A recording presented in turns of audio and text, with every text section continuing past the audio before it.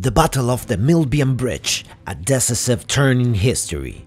The Battle of the Milvian Bridge fought on October 28, 312 AD, and is a crucial milestone in the history of the Roman Empire. This epic confrontation took place near the Tiber River outside Rome between the armies of the Roman Emperor Constantine the Great and his rival Maxentius.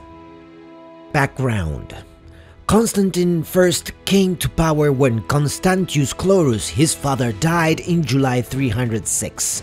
This generated great controversy in the Roman society of the time, since, in a climate of non-conformity on the part of the citizens, the tension between the rulers was increasing. The Roman Empire was governed by a tetrarchy, a system of government that the Augustus Diocletian had instituted in the year 293.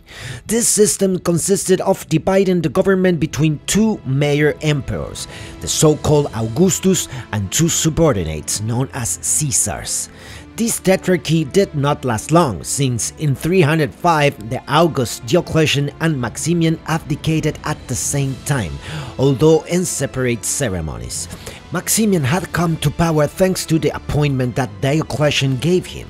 Probably for the military service Maximian had performed with great success.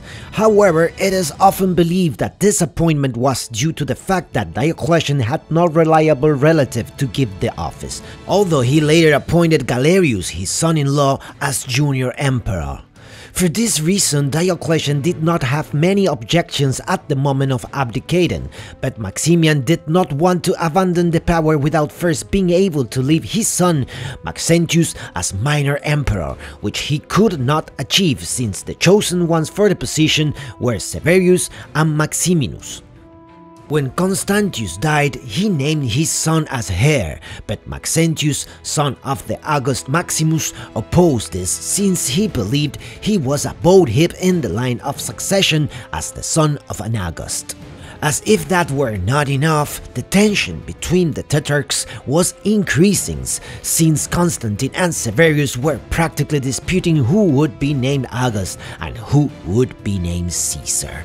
However, after a brief period of tension, Constantine had no choice but to accept the primacy of Severus, since the prerogatives of the tetrarchy indicated that the Western Caesar should succeed the Western Augustus.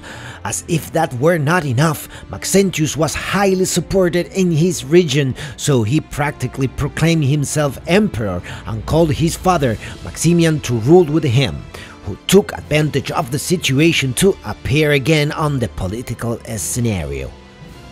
Support received by each side. Constantine, leader of the Western forces, sought to unify the empire under his command. Maxentius, on the other hand, ruled Italy and parts of the imperial west from Rome. Maxentius received support from various quarters during his attempt to maintain power in the Roman Empire.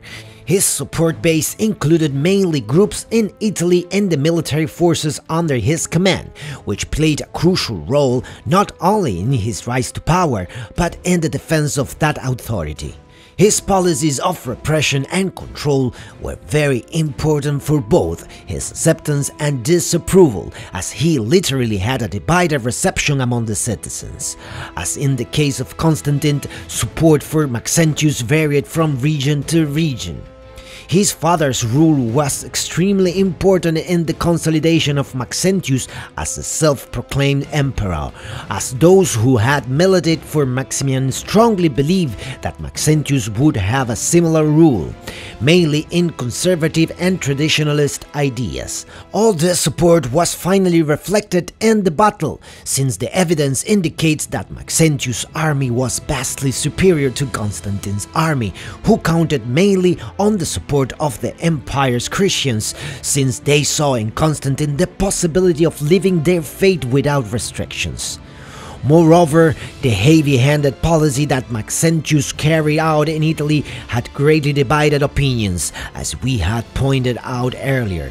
The less favored citizens repudiated such attitudes, so they relied on the pious beliefs of Constantine's Christianity. In fact, there were supporters who believed in it to bring stability to the empire. Constantine's strategy. Constantine, foreseeing the importance of the battle, adopted a shred strategy.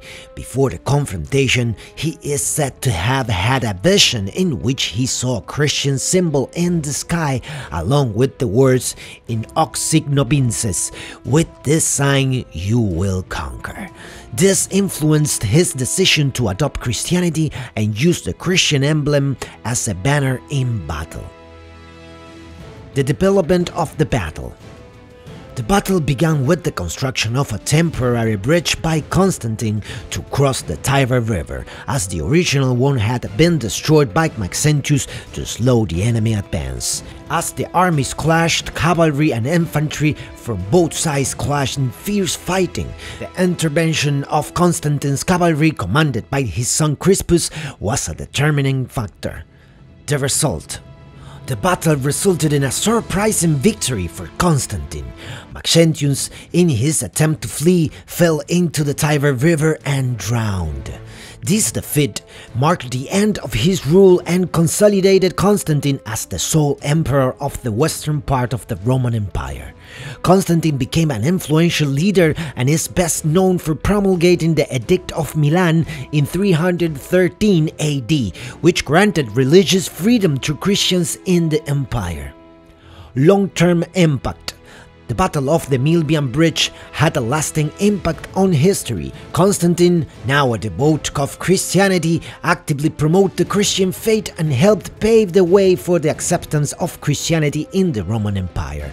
In addition, the use of the Christian symbol as a banner in battle laid the groundwork for the later adoption of his symbol, the cross, as one of the most recognizable icons of Christianity. The Battle of Milvian Bridge was a crucial turning point in the history of the Roman Empire and Christianity. Constantine's strategic vision, his embrace of Christianity, and his victory in this battle not only determined the fate of the empire but also influenced the shaping of the Western world for centuries to come. Hey, don't close the video yet. Before you go, please subscribe to the channel and leave us a like if you like the content. It will help us to grow and continue making much more content for you. Till next time.